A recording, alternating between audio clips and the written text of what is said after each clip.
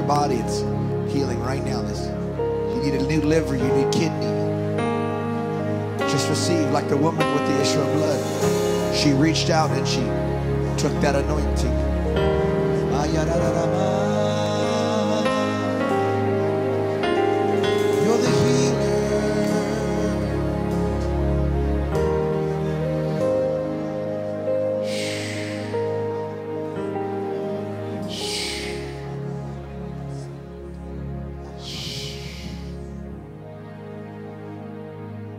Thank you, Father.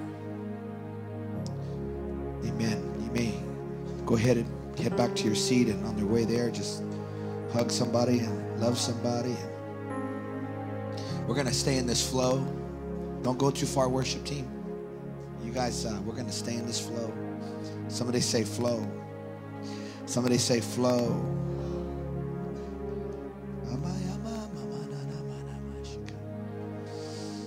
Lift your hands all over the room. The anointing's just here.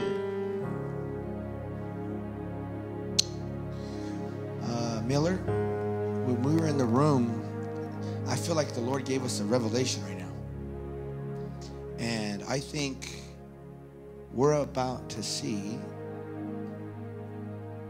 the fastest growing church in San Diego.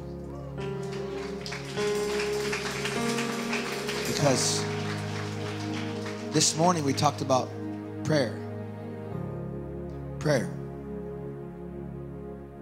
And prayer produces souls. And there's going to be a revival of soul winning. Even dramas that were not effective, all of a sudden they're going to become very effective.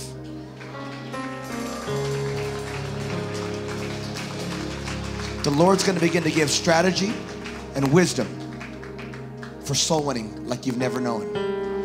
And watch what happens to families, friends, loved ones, neighbors. This place will become too small overnight. Clap like you believe. A revival of souls. A revival of souls. Come on, say more souls, Jesus. How many are believing God for your family, your loved one, your neighbor, your co-worker? Souls. And I want to just keep singing that song. This is a move, but I'm going to get in a little bit of the word just so we can get the word. Amen. And we're going to get right back in. Give the worship team a big man. This is man. Come on, you can get, look, man, these guys have done a fabulous job all day. Well, you may be seated. Don't go far. We're going to pick it right up and say, God is, whoa. Felt like a drama was happening right now.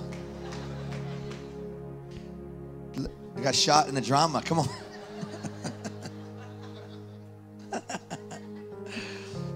We were having a big thing we did at our church 2 weeks ago. We had 1,042 salvations in 3 nights. Come on, that's exciting, right?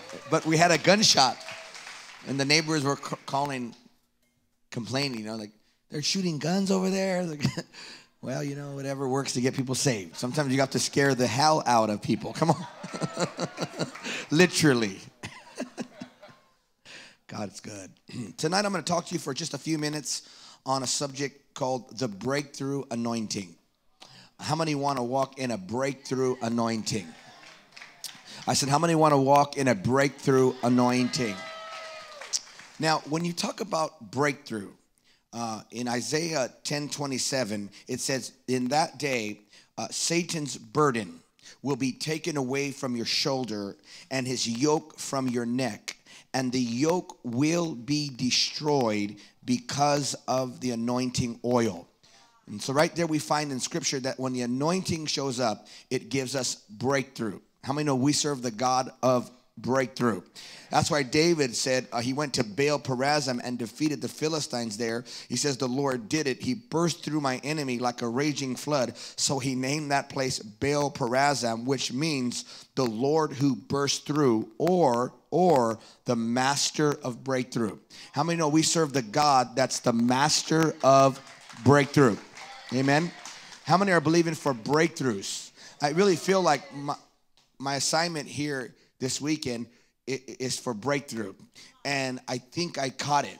I think what God is going to do next is it's going to be like a tidal wave of souls that he's going to send your way. How many are believing for souls, souls, souls, souls, souls, souls? How many know we are soul winners and we are disciple makers? Clap like you believe that's true.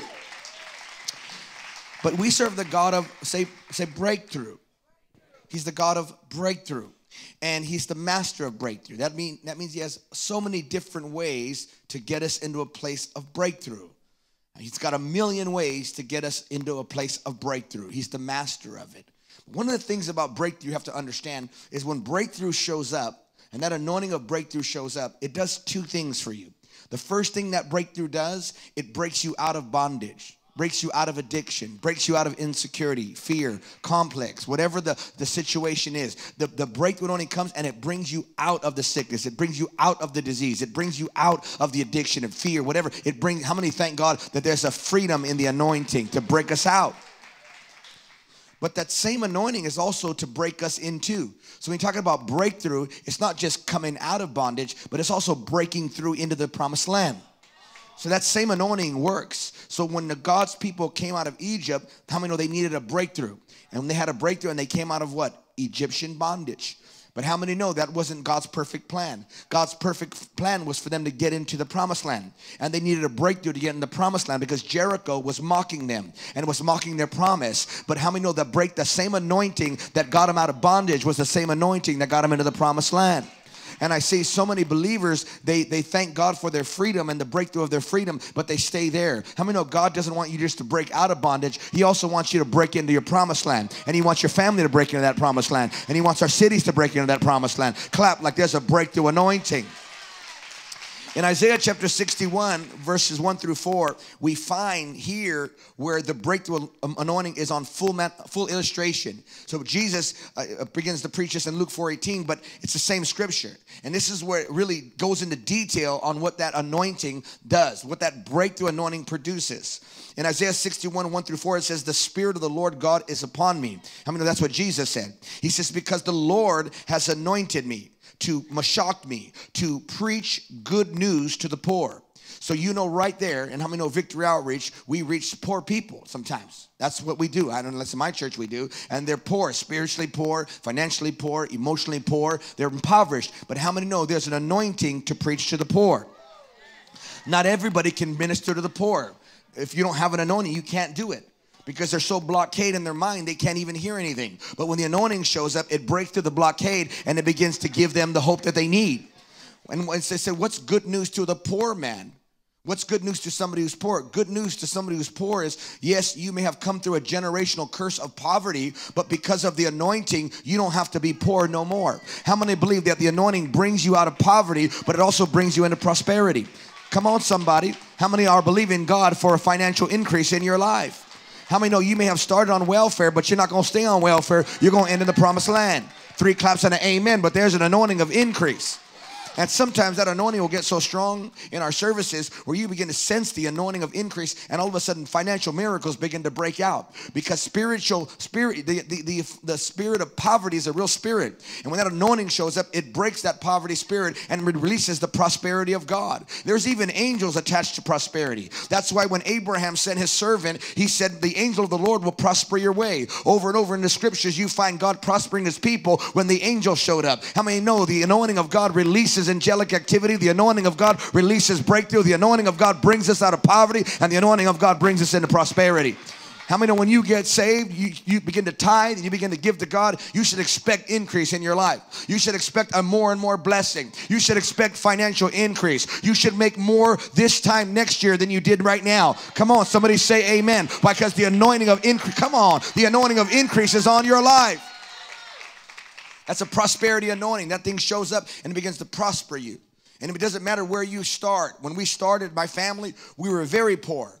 Very poor. When I started serving God and I was in the men's home, my monthly, come on, men's home, shout, don't get quiet on me, men's home. Come on. Our monthly income was the GR check.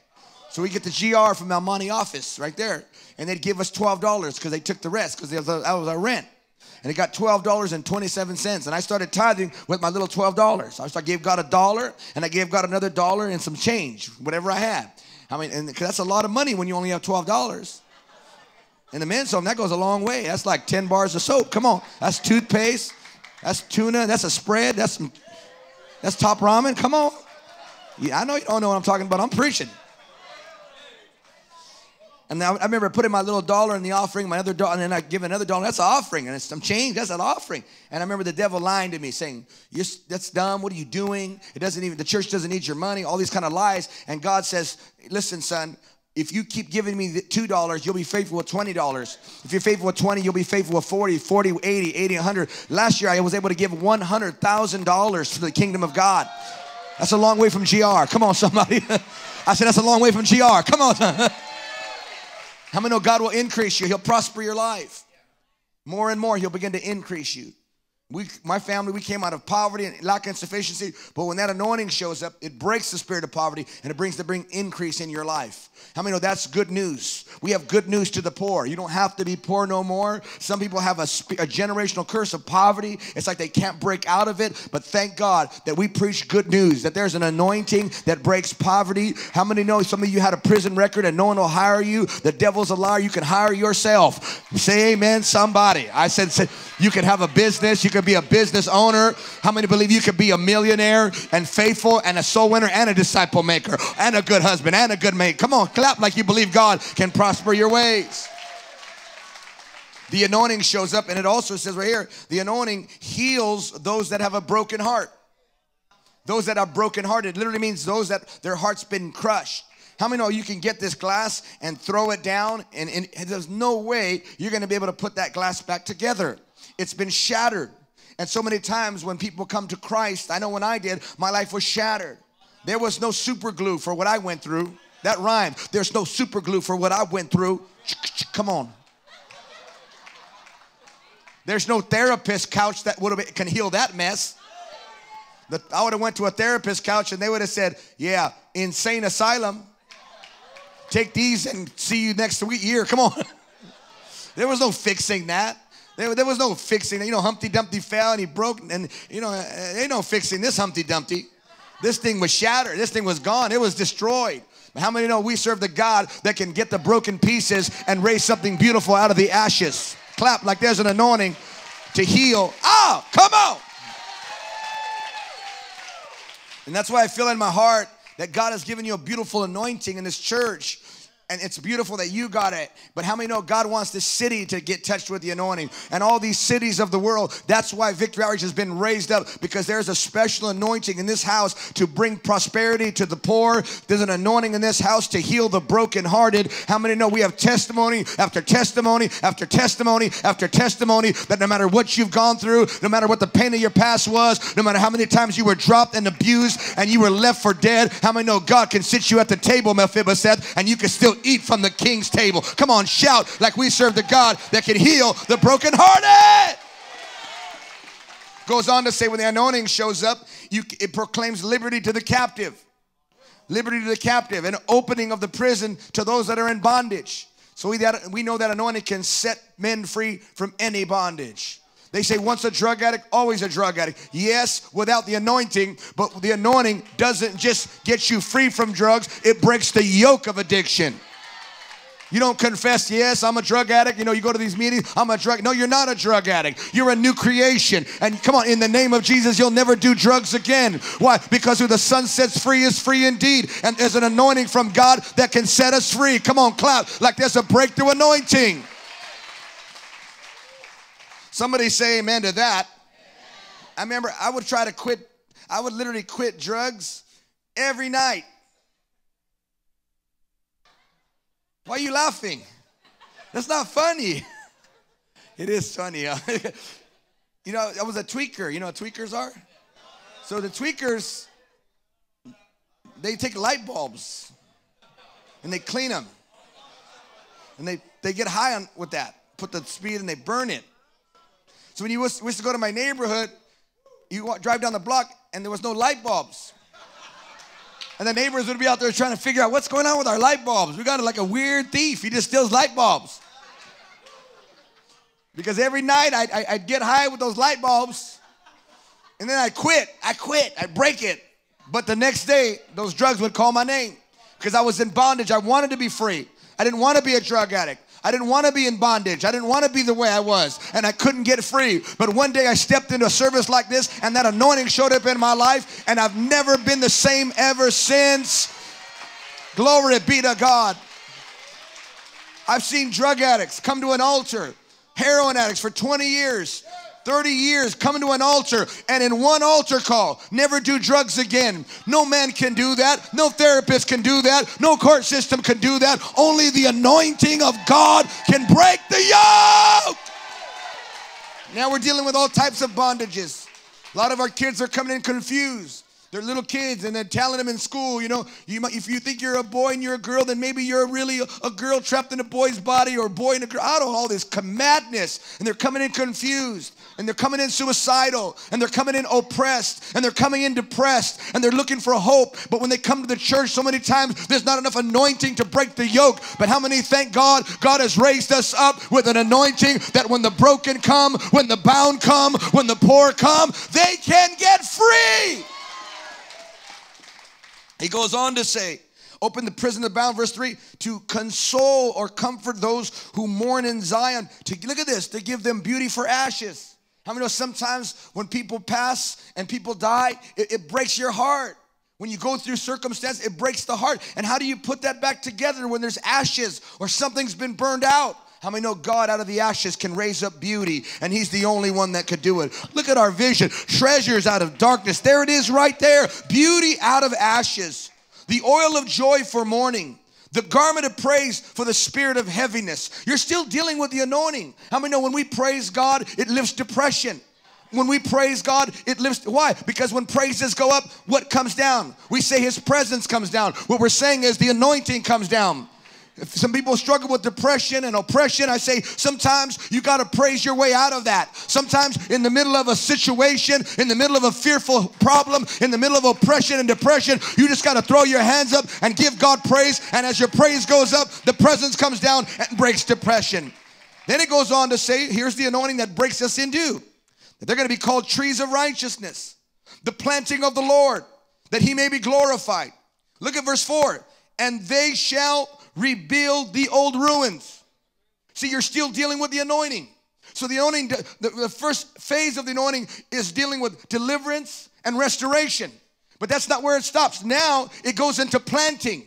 How many know we're a church that plants churches? We're a church that plants leaders. We're a church that doesn't say, that's fine. You came out of bondage. You came out of addiction. Oh, that's so awesome. Yes, it is awesome, but that's not enough, because there's somebody else that needs the freedom and the deliverance you got, and freedom you receive, freedom you must give. So, and I think that's some of the issues sometimes in the church. We only stay in verses 1 through 3, but how many know we got to move from 3 and 4? We got to live in there too. They shall rebuild the old ruins. They're going to raise up the former desolation. They're going to repair the ruined cities and the desolations of many generations. How many know that's what we're dealing with in our ministries? The desolation of many generations. Grandpa was a bondage. Grandma was in bondage. Mom and dad were in bondage. The mom and they're in bondage. The kids are in bondage. The grandkids in bondage. And then they come to our house. How many know we're anointed to deal with that? God has put an anointing on us to deal with these bondages. And out of these bondages, out of these ashes, out of these fetters, out of these chains, we raise up a generation of leaders. Come on, clap like there's a breakthrough anointing on this house. In Luke 8:46, it explains that anointing beautifully. We got the woman with the issue of blood. She's sick. She's been sick for 12 years. Because of her sickness, she's lost everything. And the Bible says that she reaches out and she touches the Lord. And when she touches him, she takes what? She receives that anointing. And when she receives it, the anointing gets inside of her. It cures her. And then it didn't stop there. It would have been a beautiful thing if it stopped there. But the Lord said, no, I'm not just going to heal you. I'm going to give you shalom, which means nothing missing and nothing broken. Because of your uncleanness, you lost your husband. You lost your property because it was expensive. You lost your children because you were unclean. You lost your dignity. You lost everything. But one encounter with the anointing gave it all back. Come on, thank God that anointing not only sets you free, but it gives it all back and more. Give God a praise like God's anointing does that. Look at Psalms 92:10. David said the anointing did this in his life. He says, but my horn or victory, leadership influence, you have exalted like a wild ox because I have been anointed with fresh oil. So David testifies, the anointing got me from the backside of the desert, and the anointing has made me the king in the land, and the anointing of God is what did it. How many know the anointing brings you out, but you also have to have faith that that anointing will lift you up? Come on, how many know this is me preaching victory outreach? This is you right here. You exemplify this so beautifully that we don't just say, okay, come into the home, come get free. Oh, praise God. No, now that you're free, you're going to get in the ministry. Now that you're free, you're going to be a soul winner. Now that you're free, you're going to be a disciple maker. Now that you're free, you're going to be part of the vision. How many in this place can say it's been amazing to see so many pastors and so many ministers and so many leaders raised up out of brokenness, because that breakthrough anointing is able to accomplish the supernatural. Give God a praise like we believe in the breakthrough anointing. For the breakthrough received is the breakthrough given. I want you to turn to your neighbor and say, neighbor, I'm a breaker. Not a heartbreaker. I'm a yoke breaker. That's the wrong neighbor. Turn to the other neighbor. Say, neighbor, I'm a breaker. That's the right neighbor. Turn to the neighbor behind you, the happy one. Say, neighbor, I'm a breaker. Are you a breaker? Is there any breakers in the house? Not a heartbreaker, a chain breaker, a yoke breaker. Look at the scripture. It's so beautiful. Micah 2:13. It says in the New Jerusalem 2000 version. That's a version.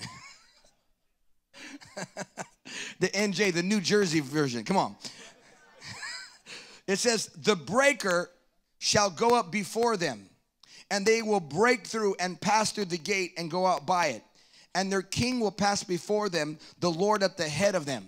So it says right here, the Lord will go in the front, then their king, their leader will be behind, and then behind them there will be a group of people.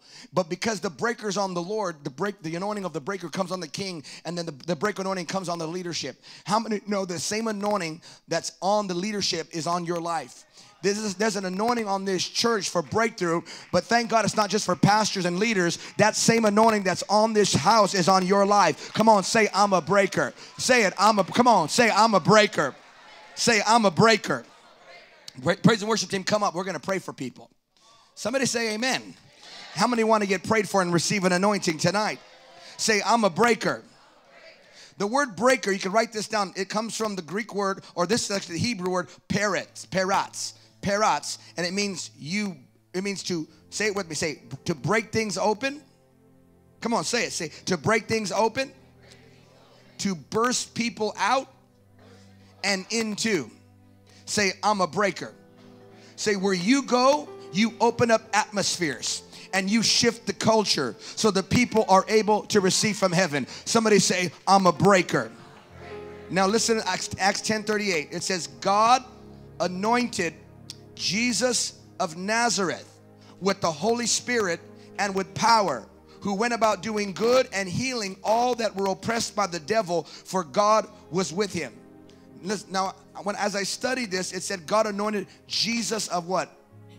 Of Nazareth. I said, why did you put that there?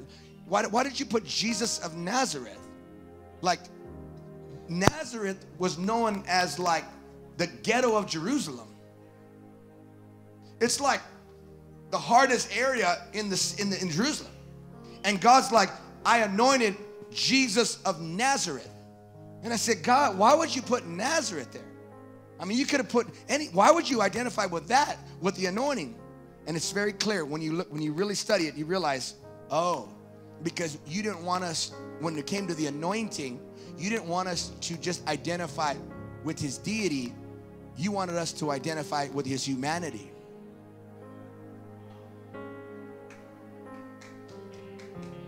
So how God anointed, the Father anointed by the Holy Spirit, Jesus.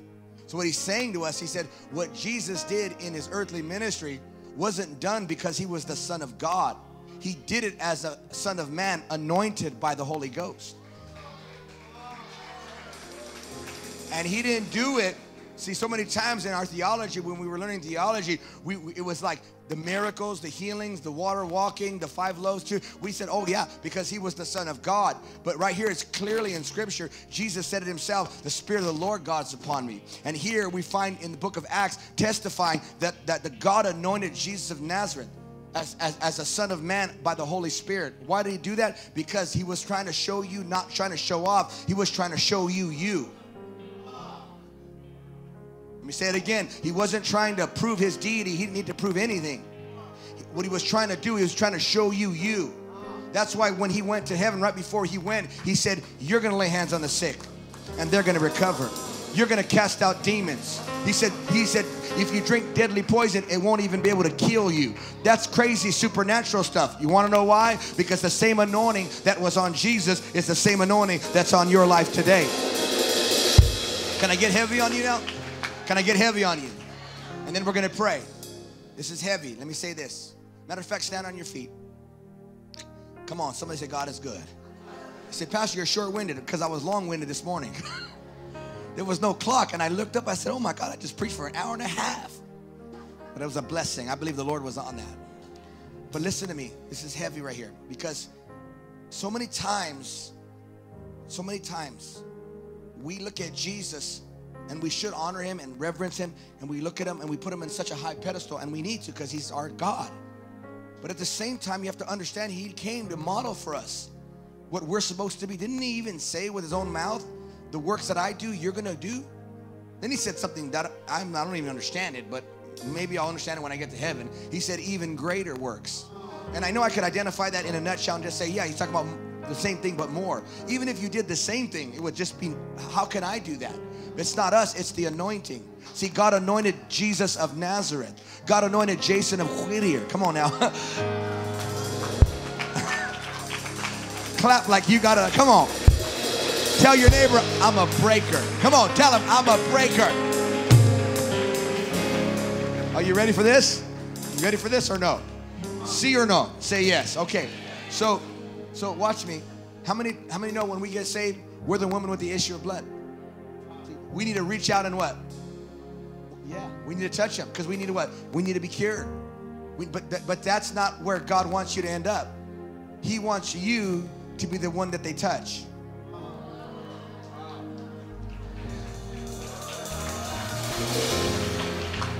Oh, no, that's not, wait, didn't Peter shadow? They just put sick folk on the street, because just the anointing on them was so the shadow, bam, bam, bam, cripples started getting up. Come on, how many know God wants to raise you up as a miracle worker? God wants to raise you up as a sign and wonder worker. God wants to raise you up. No, that's for pastors. That's for, that's for every believer shall cast out devils. Every believer shall heal the sick. Let's go deeper. Every believer shall raise the dead.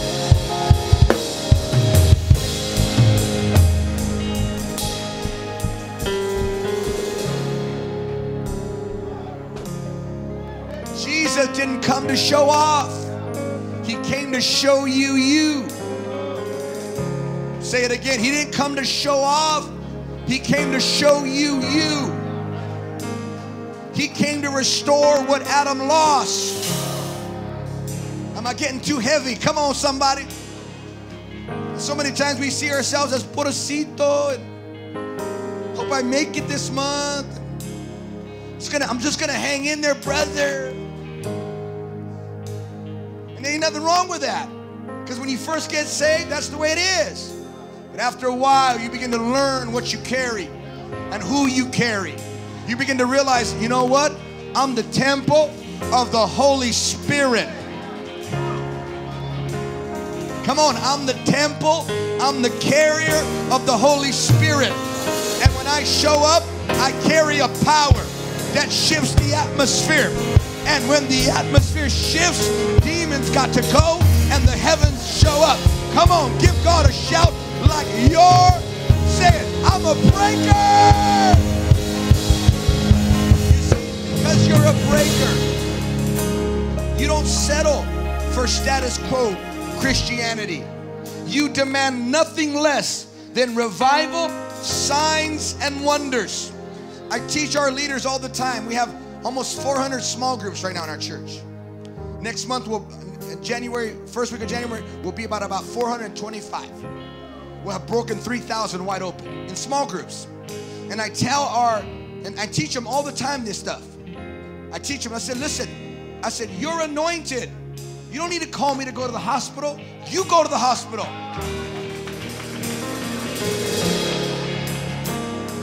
3 claps and an amen. Come on. You go lay hands on them. You go raise them up. You rebuke that cancer. You rebuke that sickness. You rebuke death and say, back up. Yeah, when the doctor said no, God, and we say yes.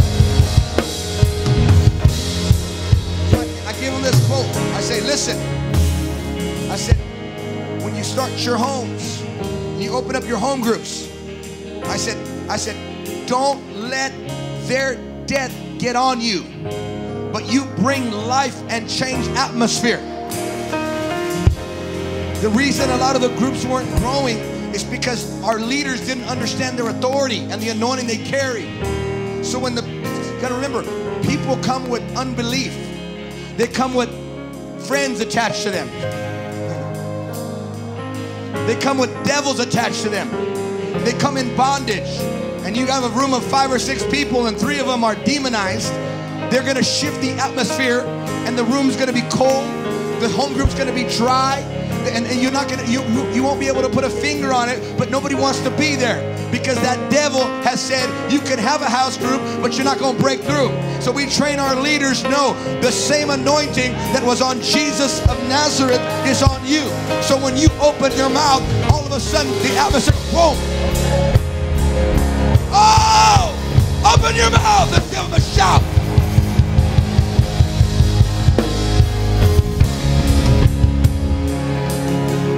Tell your neighbor, say, don't let their death get on you. You carry the anointing. You're a breaker. Everywhere you go, you shift atmosphere. You change culture. You're a breaker. Come on, tell your neighbor you're a breaker. You don't settle for status quo Christianity. You demand nothing less than revival, signs, and wonder. Come on, tell them you're a breaker. Tell them where you go, you break open the atmosphere. You shift the culture. Tell them you're a breaker. When you show up, people break out. People break into. You're a breaker. So, Sunday night, why do we do all this training? I was going through some of the training you guys are going through. I thought, this is all equipping you to be a breaker. Some of you haven't stepped up into leadership yet. I don't know why, but I'm telling you after tonight, we should launch at least 100 groups because you're a breaker. Somebody shout, I'm a breaker. I believe the city of San Diego needs you to step up. Start praying for the sick.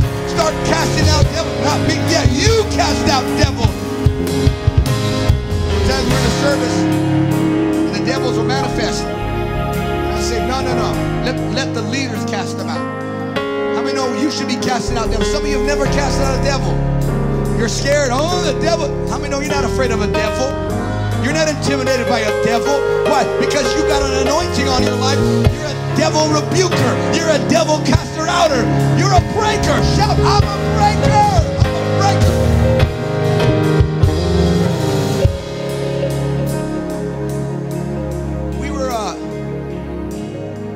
I remember this. The city of Whittier is where I was destroyed. And God said, go back to Whittier. I said, Lord, they want to kill me. He said, everyone that was after your life is dead. Went back. I'm not saying God killed them. I'm just saying. He told me, and I went back. And we started, and this is a testimony to this house, and this is what the anointing does. We started with just a handful of people, 8 people. That was it. No money. I didn't even have a honey. I started the church single. But I had an encounter with God. I had an encounter with God. After a year of praying, I had an encounter with God. I heard the voice of God. And God said, I heard the cries of the people. And now I'm going to send you to their Pharaoh.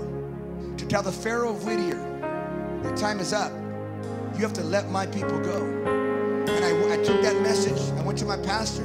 He respects me highly. I've always been upright. I've always honored. I've always submitted. I said, Pastor, I had a vision from God. The Lord spoke to me to start the church, and because at that time I didn't want to start a church. I was an evangelist. I like being an evangelist. You blow in, you blow up, you blow out. Come on, somebody. But a pastor, you got to be there. And I seen what my pastor went through. I'm like, I'll preach, but I don't know about all that. But after that encounter, how many know the revelation gives you access? After that encounter, my heart shifted. Everything in me changed, and all I wanted to do was pastor. I didn't even want to be an evangelist anymore. I just wanted to be a pastor because that God had spoken to my heart. Revelation came. And then all of a sudden, I told my pastor, I said, the Lord told me to start the church. He's like, okay, mijo, you know, I know God spoke to you. You wouldn't just say something flippantly. Go ahead. And he said, when are you going to start it? I said, Sunday. He looked at me like you just looked at me. He goes, okay, vámonos. Let's go. He said, where's the members? I said, well, I got my staff. I got 8. Well, I got 4, and then I had to get 4 more because I had to get a worship team.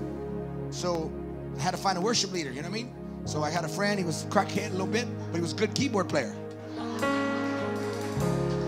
Pioneer, baby. You got to pioneer. And then my drummer, he has a little rebellious spirit on him. I think he loved smoking a little weed. And I had a singer who was like he was Christian, but he was a hippie, you know what I mean?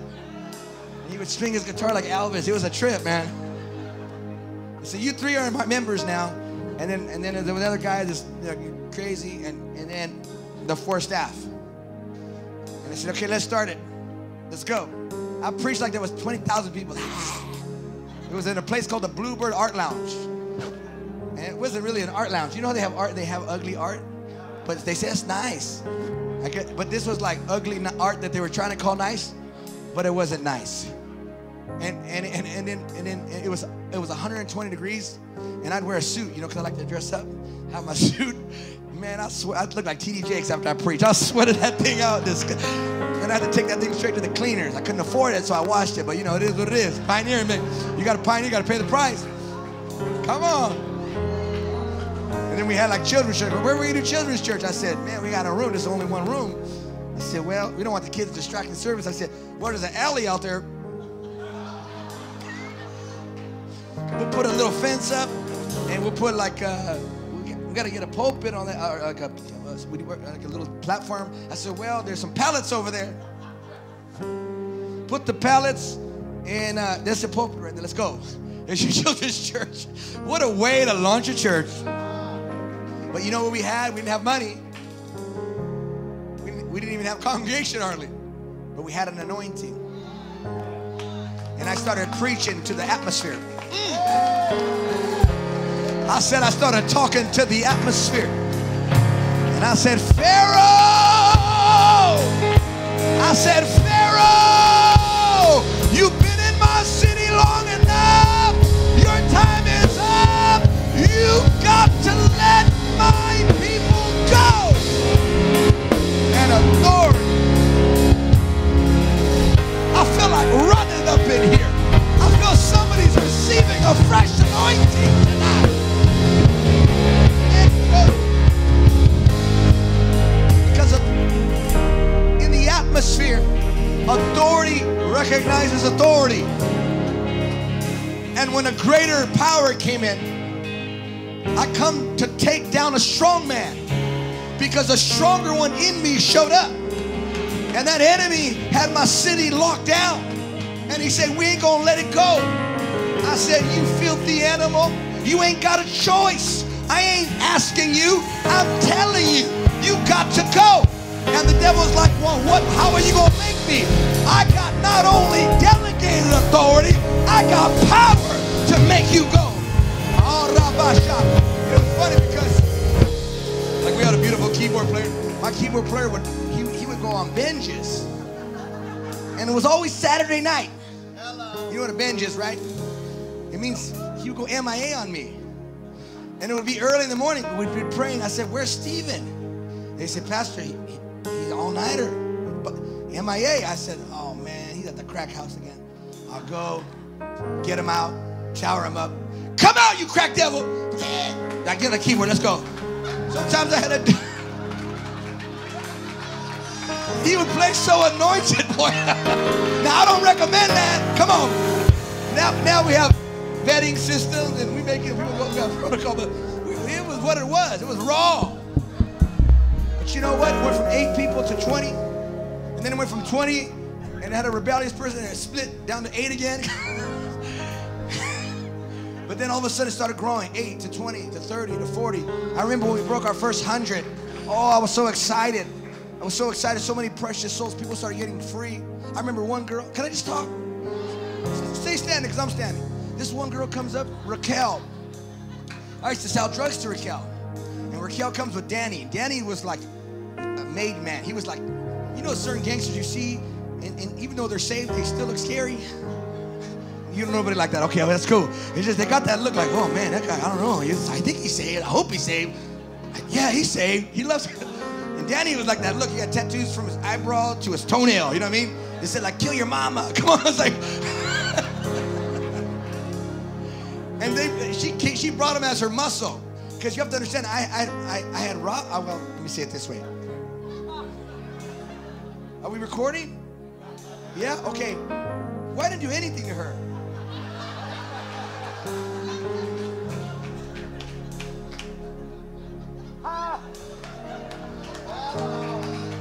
But, you know, she was not happy with me for some reason. So they came, they found out Jason Lozano has a church. So obviously she don't believe it, because she's like, no one like you can change. So she shows up to the church with Danny, packing. She comes up to me, she goes, I know all this is a front. You're selling drugs out of here. Ain't no one like you can change. Give me the drugs. Give me the money. You owe me. And I'm like, and the service is going to start. And how many know the anointing is the anointing? It's like, okay, I can't convince her. I said, so I'll tell you what. Stay here. Get in the service in the front row. After the service, I'll take care of you. All right. And she sits there and about 20 minutes in, she realizes, uh-oh, this guy's serious. And that anointing just started working on her. Danny ran out, and he got arrested that night and went to prison 5 years. Now Danny's a small group leader. Well, you know what? That day, when the service was over, she's like shaking up. She's like, what just happened? I said, come on, let me take care of you now. We took her in the back, and I said, shot! I dropped her in the Holy Ghost. She started squirreling like a snake. Demons coming out. And it was free. She got free. She got saved. She became a leader, usher, everything. Come on, somebody. And that story has happened over and over and over and over. Now we have 3,000 or 4,000. We are in the middle of a move of God. Come on. It's literally shaping the world right now. Thousands of churches are coming to learn what we're doing in Whittier. But when are they coming? They realize God has done something. But you know what it is? I said, you know what, Pharaoh? You ain't got no power. I got the power. I'm a breaker. I shift culture. I change atmosphere. The same spirit that raised Christ from the dead is on my life. Come on, somebody clap. Like if we can take a city, you can take your family. I don't care what Pharaoh. I don't care what addiction. I don't care what bondage. There is an anointing from God. Somebody shout, I'm a breaker. I want to pray for people tonight. I want to put this anointing on somebody. Who wants to be used by God? Nope. 3 of you. Who wants to be used by God?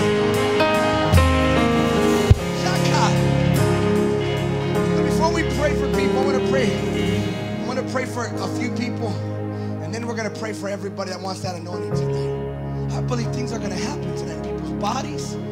Say amen to that. But I feel like the Lord wants me to do this real quick. And I'm going to pray for 3 groups of people real quick. And the first group of people I want to pray for, you're in this place. And I'm going to start this prayer with a question for you. Maybe most of you are Christian and you're all right with God, but I feel like there's a few here that need to hear what I'm going to say. Right? Even if it's just one, it's worth it. I want to pray for people in this place today that you say, Pastor Jason, if I asked you this question, if you left church tonight, God forbid somebody had too many to drink and they hit your car and you died, or maybe your heart stopped, you died, are you ready to go to heaven when you die. Because so many people think that they're ready and they're not ready. They think that they're ready because they go to church. There's nothing wrong with going to church. You should go to church. The Bible says go to church, but going to church won't get you to heaven when you die. Other people say, well, Pastor, I can get to heaven when I die because I'm a good person. There's nothing wrong with being a good person. You should be a good person. But nowhere in the Bible does it say because you're a good person, you get to go to heaven when you die. It's not in the Bible. As a matter of fact, the Bible said at your best, it's like a filthy, dirty rag. You can't earn your way into heaven. You can't buy your way into heaven. That's the epitome of religion. Others say, but Pastor, I believe in God. That's good. You should. But even demons believe. They're not going to heaven. Others say, but Pastor, I was raised in church. I went to Sunday school, catechism. I was dedicated as a child. All good. But nowhere in the Bible does it say raised in church or Sunday school or catechism or wearing religious jewelry will get you to heaven when you die. No. Jesus Christ said it very clearly. There's only one way to heaven when you die. It's not my way. It's not some well-meaning preacher or even a priest's way. It's Jesus Christ's way. And Jesus said if you're going to get to heaven when you die, then you must be. You have to be born again. You say, Pastor, what does that mean? Simply means you've given Jesus Christ all of your heart and all of your life. If you were to die and you were not born again, you would not go to heaven when you die. You would go straight to hell. And somebody needs to love you enough and respect you enough to tell you the truth. You must be born again. And tonight, I love you enough and I just respect you enough to tell you the truth. You must be, you have to be born again. And people say, well, I'm not going to serve no God that sends men to hell. Come on. We got to be smarter than that. God sent his only son to be murdered on a cross so you can go to heaven, believe in him and receive him. He paid the price so you never have to go to hell. And if you reject God's only way to heaven, that's not God's fault. That's not a God that's out trying to get people to hell. That's a God that's trying to get people to heaven. But if you reject God's only way to heaven, that's your fault. You see, hell was never created for mankind. See, the devil looked at God and said, I don't want you or anything to do with you. And God said, fine, I'm going to make a place called hell for those demons and those fallen angels. It's not meant for mankind. That's why God sent his only son to die on the cross. So you could be born again. You could receive him as your Lord and Savior. So the first group of people I need to pray for today, you're in this place. Maybe you're visiting, maybe your friend brought you, but you need to be born again. You need to get right with God for the first time. I need saints praying softly with me. I need faith in the room right now. Softly, very softly. You need to get born again. You need to get right with God for the very first time. In a moment, I'm going to count to 3. I'm going to say 1, 2, 3. When I say 3, and if that's you, I want you to raise your hand high and bold like this. You say, I don't want to raise my hand like that. I'm going to be embarrassed. Maybe. Probably. But I'd rather be embarrassed in a room full of people that are going to love and support me than get to heaven and God say, I'm sorry, I cannot let you in. For the Bible said if you deny God in front of man, he denies you the entry to heaven. Don't let the fear of man stop you from raising your hand. Don't let the pride of life stop you. Today's your day to get born again. Number 1, I want you to raise it to God. And number 2, raise it so I know who I'm praying for. So when I count to 3, I want you to raise your hand high and raise it bold. Hands are already going up. The second group of people I want to pray for tonight are those that say, Pastor, I've walked with God before, but today, Pastor, I need to get right with God again. I need a fresh start, Pastor. I need a second chance with God. I need a fresh start with God. If that's you, when I count to 3, I'll be my honor to pray with you too. Maybe you're a backslider and you need to come back home. God says, I'm married to the backslider. Being backslidden is the worst place to be in because you're too saved to enjoy the world. You're too, but you know too much about God to enjoy the world. You're in limbo land. No, you need to come home like the prodigal son. God's been waiting for you to come home, to get born again, to get rededicated to God.